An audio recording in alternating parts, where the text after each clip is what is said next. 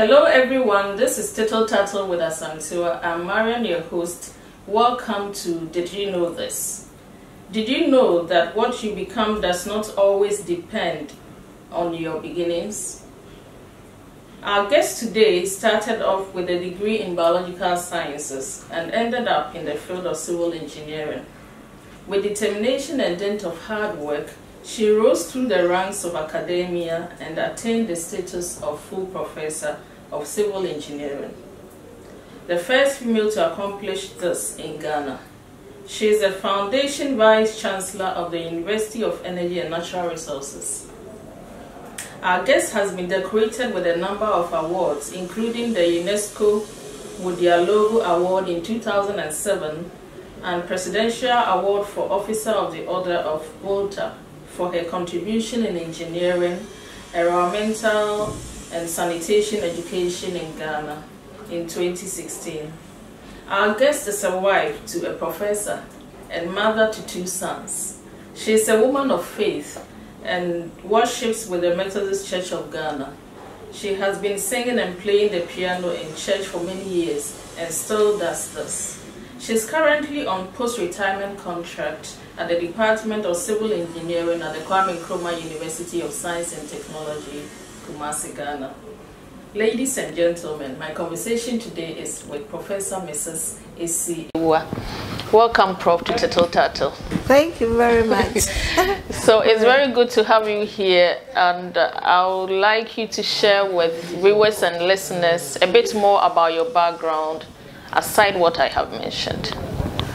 Well, thank you very much. I was born at Akim Oda, and then I went to Akim Oda Anglican Primary, Oda Secondary School, Every Girls for my 6th form, and then later on I joined the university, as you have clearly stated, and now I am Esi Awuah from my initial name, which was Augustina. Many people don't know this. I don't know I used to be Augustina. Your box name, right? Yes, Augustina Asare. That's my father's name. Okay. But when I got married, I changed my name. I changed the Christian name and then became Mrs. Esi Awuah. That is all I can say about myself. You said most of the things. So. Okay, Prof. Then I would like to know, how did you end up in civil engineering first? Because you started off in the College of Science, doing biological sciences. Yes, after I completed my BSc education, Professor Wright, who was the then head of Department of Civil Engineering, was looking for somebody who has a background in microbiology to come to civil engineering and help with the development of the KVIP latrine. And initially when he said this, I didn't want to come to engineering. I told him that I don't want to go and do any mathematics because engineering is all about maths. But he told me that we need microbiologists, people with biological science background, to determine the type of pathogens that are in human feces and how long these microorganisms will die if they are in a pit. So he took me around and we collected samples from pit latrines, and then I was examining the type of pathogens that are present, particularly Ascaris, because Ascaris is a helminth egg which stays in the soil for a long time. And then I became his research assistant, and I assisted him with the practicals in the environmental quality engineering lab, because there I realized that biologists are needed in the Department of Civil Engineering because water treatment involves microorganisms. Wastewater treatment also involves microorganisms. And then fortunately for me, after we had worked on the KVIP, there was a call by the UN for the National Water and Sanitation Decade. And so I was given a scholarship to go to the US and study. I did environmental science then, looking at pathogens in human feces and how they are destroyed from fecal sludge in the US. And then I came back, I worked for some time, and then I had to go and do another PhD. And the PhD was more in wastewater treatment, which is part of sanitary engineering, a key component in civil engineering. And that is how I ended up here in the department. Okay, Prof. I'm just wondering, engineering at the time was male-dominated. It still is. How did you survive in this new environment, which was also very much male-dominated? Actually, I wasn't really bothered whether I was a female or a male working in engineering, because I had wanted to do engineering when I was in secondary school, and I actually opted to do biology, chemistry, physics, and add maths in those days. But I went to a mixed school, and I topped the class. So the boys came to beat me in class. That after a teacher has told them that, why will you sit down for a woman to top the class? And so I became their enemy. And because I was the only girl doing that, I stopped doing add maths. Oh, okay. And so I wasn't afraid. And then also, I've also been the only girl among several of my aunts or children, I would say my cousins, and they are all men. So when they climb trees, I climb with them. I even wanted to ride a bike with them, but my grandmother would not allow that. She said I'll become a bad girl.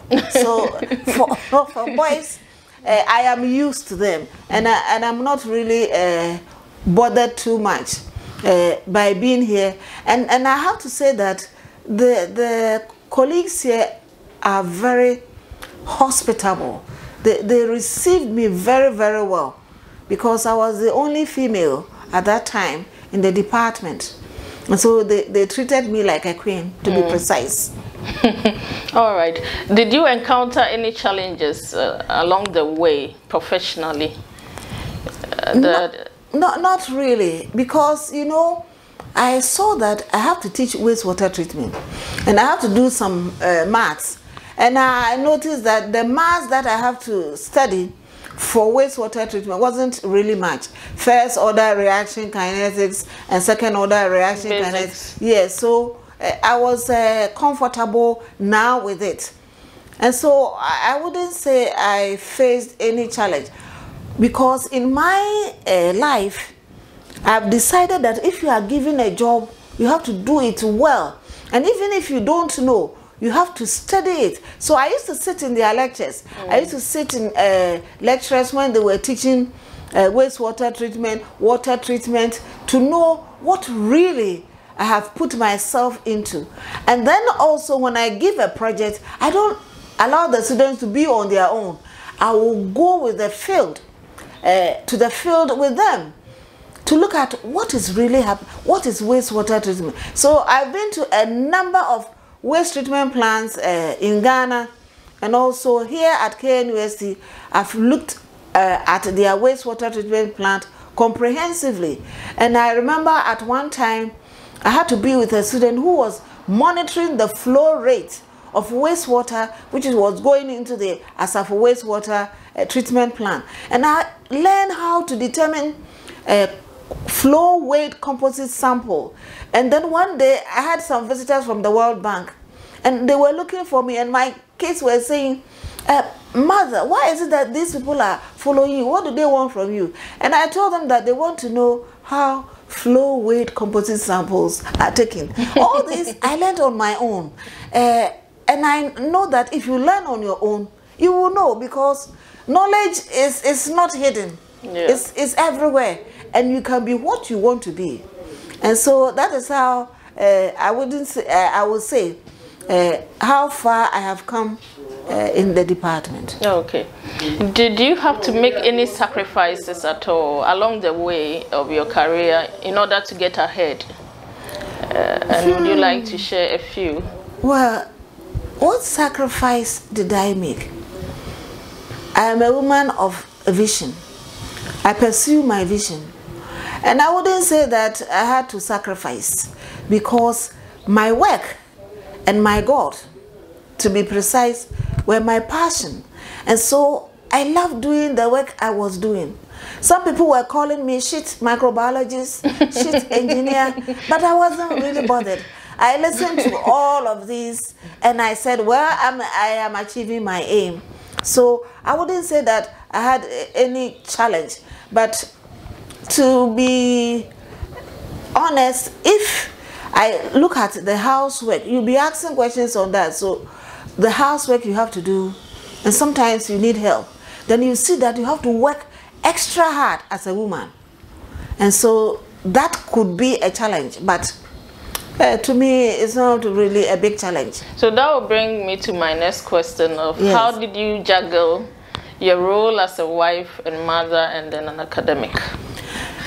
I always had a timetable that I follow. So my timetable became part of me.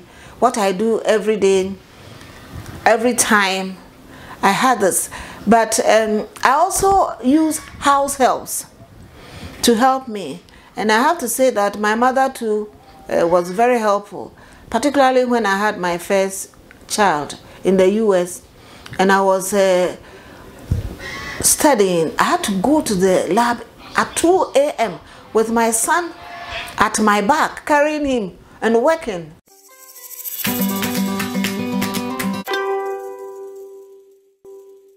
Okay, a lot of young career women have challenges with who to trust with the domestic assistance. What would be your advice to such a young woman who is struggling to discern who they should bring to their space to assist? Well, as a woman of prayer, I pray a lot. And then I make sure that the people who come to live with me are people that my relatives know have good character. And I treat them like my children.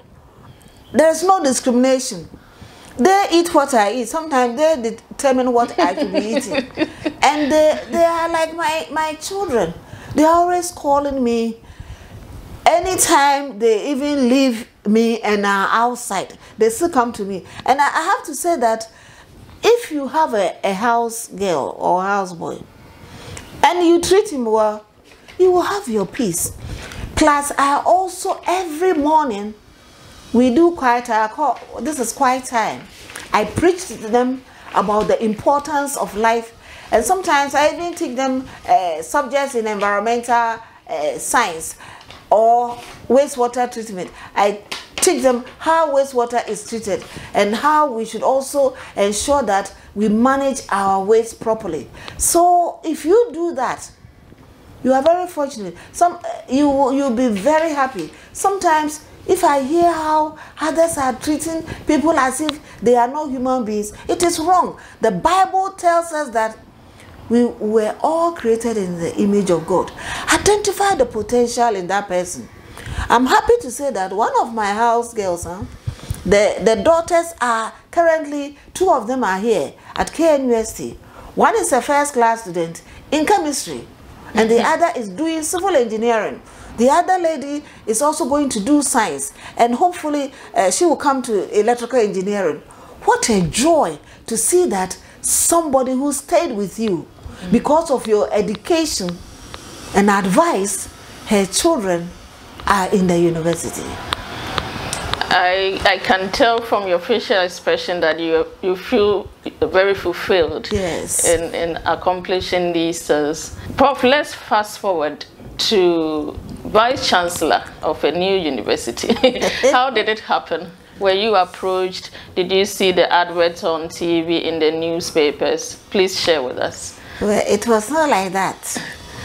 I organized the first presidential debate on sanitation in the whole world. And when I organized this, I invited all the presidents, presidential candidates who have representatives in parliament to come to KNUST. Please, do you remember the year?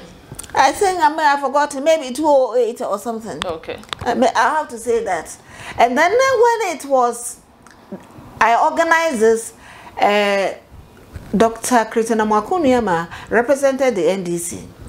And so when the NDC came to power, and they wanted to form a university, you must have a woman. So she called and said that she would like me to be on a committee that is going to develop the 2 universities.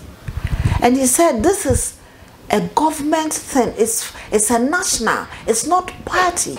Please, which 2 universities? Energy and Energy and UHAS. Okay. Okay. Yes. Okay. So, Health and Allied Sciences. But as a woman of God, everything you want me to do for my country, I will do it, because of course I've had full scholarship throughout my life. At the secondary school, I didn't pay any school fees. At university, I didn't pay any school fees. BSc, I didn't. MSc and PhD, I didn't pay anything. So you enjoyed. I enjoyed serving my country. the days when you were given pocket money. Yeah, so it was a nice time. So we were 3 of us were nominated from KNUST. But the other two, they did not go to the meeting at all. They couldn't do it. I don't know why, but I offered not to stop. Sometimes I have to rent a car and a driver and pay the driver. We were not giving money every time we go for meetings, but I did it because it's for my nation. Very sacrificial. Yes, I said, why can't I do this for my nation? And I always wanted something new, because I had been looking at the KNUST programs, and I was thinking that we have to do something for this nation.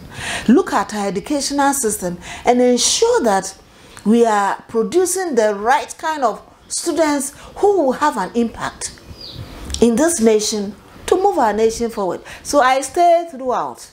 And then I became the leader for the University of Energy and Natural Resources. So after I had submitted everything to the chair and we have all agreed on it, I had forgotten about it. You submitted your report to the government. And then we met the Mills was then in power, President Mills. So we presented our things to him. Me, I've forgotten. I came back to KNUST, and actually I saw that I was due for sabbatical, and I wanted to go to Rajah's University because I had been communicating with Rajah's University, and they wanted to build Liberia University. They had received about $100 million, and I was so happy. So at that time also, I developed about 25 programs because I knew that we'll be going to Liberia to rehabilitate and reorganize the university to be on a sound footing.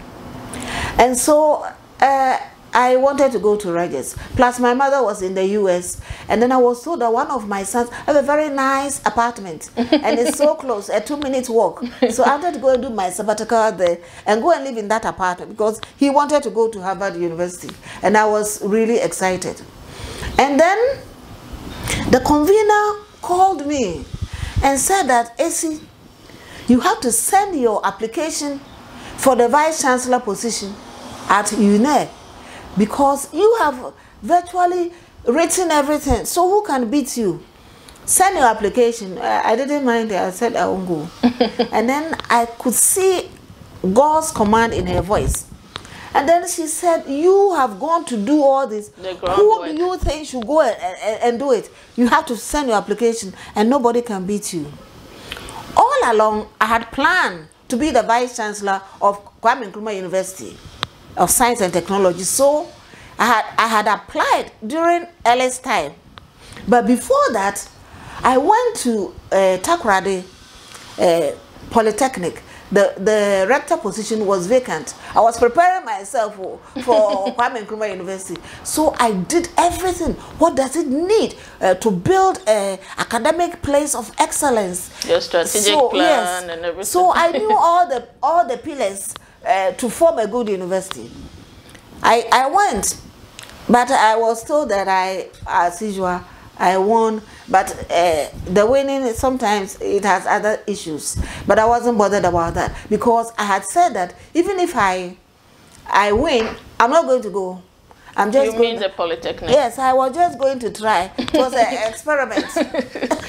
So I didn't bother going there.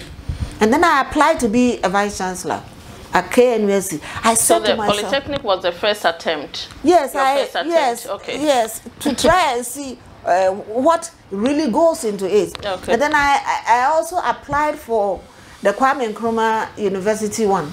My husband saw some leadership qualities in me, and so he asked me, Esi, can you be? I said, why not? I've seen all the VCs from Bafo Kwache's time. So I said, what do they do that I cannot do? Because I have a vision for this place, but I didn't win. And so all along, see that the vice chancellorship is in me, even though. So you dream big, right? I dreamt big, because I said, what are they doing that I cannot do? Sometimes I even look at their mistakes and I think I can even correct them. So you see, when she said this, that I have to come, I put my application. It was so easy for me because I've done it twice.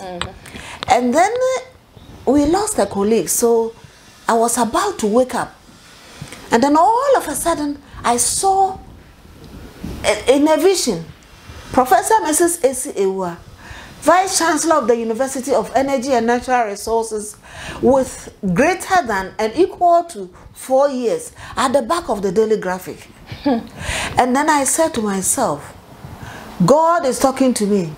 If I don't go for this interview and get appointed as the Vice Chancellor of this university, if I go to the US, life will not be easy for me. So I knew that I had to go. And so I submitted my application, and then I was called for interview. I don't know who else also applied, but I won, and I was made the Vice Chancellor of the University of Energy and Natural Resources, because I knew that it was God who was sending me there. And that is how I ended up at the university. All right. So you would attribute it to the hand of God. Yes. But then you also cooperated with the will of God. Yes. And you have shared 2 instances of you applying to the Polytechnic and also applying to KNUST for the higher office of Vice Chancellor. Prof, which other leadership positions did you occupy along the way or the journey that you, looking back, you think equipped you and really prepared you for this high office that you eventually occupied? I think the KNUST really prepared me. I became the head of Department of Civil Engineering, the Dean of Civil and Geomatic Engineering, and also there was another department, Environment and Technology. I was also the HOD. I was also the head of the section, Environmental Quality Engineering. And then also I became the African representative for the Organization of Women in Science for the developing world. And I'm also a leader in the Methodist Church. So all these things were preparing me. In fact, I've been a leader even in primary school. I was the girls prefect in primary school. I was the girls prefect in secondary school at Oda School. And then when I went to Ebri Girls, I was the chapel prefect. So leadership has been going along with me. And normally it is how hard you work. People see you and then they see that you, if we entrust this work with this person, she will do it well. And I think this philosophy in life has been my guiding principle, to honor God everywhere I go and never to disgrace the one who has called me. Now you've been appointed as the Foundation Vice Chancellor of a university which did not exist before. What were some of the major hurdles you had to overcome initially and then even throughout your tenure? Well, when you are appointed as a leader of a university which does not exist and you have to start, you will need some direction. And in fact, I had composed what I wanted that university, because I was there. Yeah, we wrote, of the planning, yes, and we wrote everything. And then I went there with my vision. What I want, the programs that I want, programs that I saw in KNUST, which were not to my satisfaction, and then also programs that were not being run in universities to develop the country. So every day I was thinking about it. How do I go about programs? And then I write, these are the programs I have to do. And then the programs that I have to do, I have to justify them. So I justify the programs that must be done. And I share it with my colleagues. My Prof Vice Chancellor, Professor Obiofori, was so cooperative. I mean, he listened to me. And then I also saw that not only the programs, but the facilities. The facilities were not there. Sometimes 1 a.m. I'll be carrying tiles to Sunyani and supervising the tiles. Everything. Initially, I was even sweeping my own office, and the bungalow that was given to me also. Some people were afraid to even to live there. That is more of a spiritual thing than they said, hey, madam, you haven't seen anything here. I said, what do I have to see? They said, hey, this place, sometimes during the day, you will see fire burning, but there is no fire. So I said, oh, ever since I came, those people have left. They are not coming again. And then, so you see that you have spiritual thing to work. And then also, you know, sometimes there are tribal sentiments. You know, somebody who is not from the place, this kind of mentality should go. But I was not bothered, because my father had told me that my grandfather was the first headmaster of the first government school in Sunyani. Okay, wow. Yes, so yes, so I said, this is history. So it wasn't your first encounter with Sunyani? Well, for me, I would say it wasn't my first encounter, but I never went there when my grandfather was in 1923. When he came, I wasn't even born, so I wouldn't know. And then I realized that Awuah name I have is from Awuah Dumasi, in the Sunyani area. The chief there was related to my husband. Interesting. So my husband's grandfather was a brother to a former chief at Awuah Dumasi. So when I went there, they received me well. So the tribal things, I was fighting it. And everywhere I go, I tell them who I am.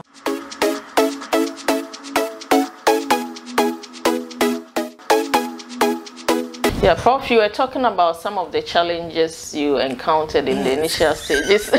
You talked about infrastructure, the fact that you had to carry tiles from Kumasi to Sunyani sometimes and even supervise the tiling process, you sweeping your office and then all that.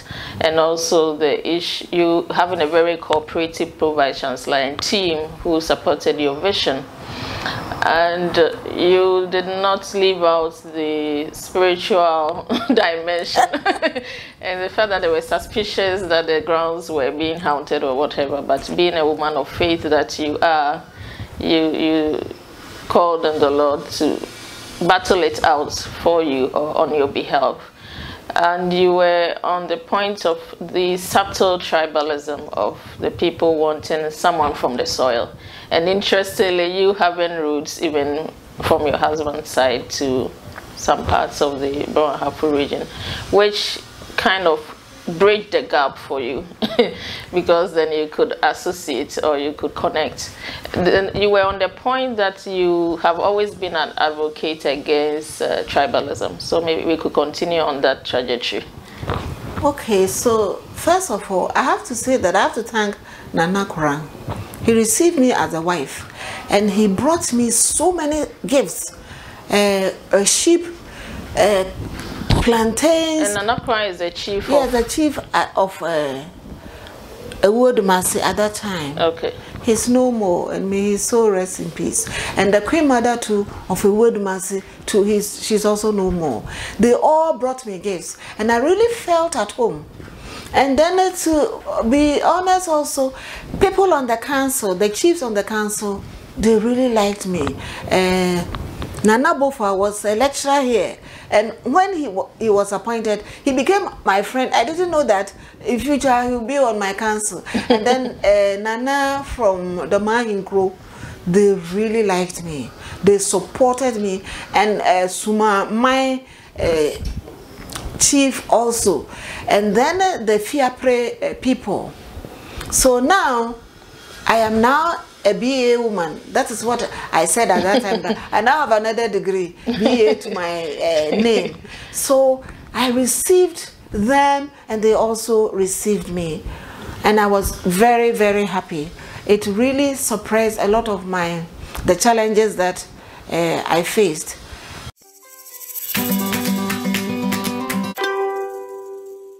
And so through all the length of days, thy goodness fails.